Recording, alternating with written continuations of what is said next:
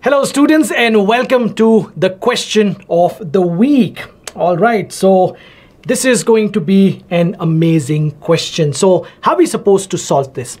Well, first thing you've got to do here is observe the patterns, observe the numbers given out here.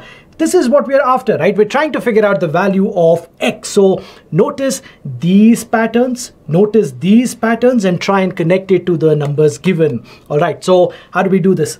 Well, add these two numbers. 12 plus 3, you get 15.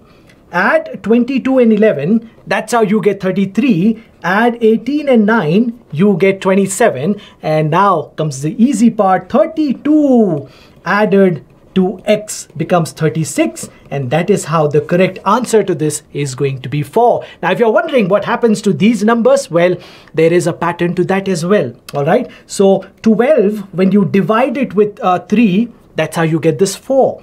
22 divided by 11, you get 2. 18 divided by 9 is 2, and it's quite obvious. 32 divided by what number? 32 divided by what number gives you 8, and that's how from both these patterns, you will get the correct answer to this as 4. Amazing puzzle. I'm sure you guys have got the correct answer for this, and that's it.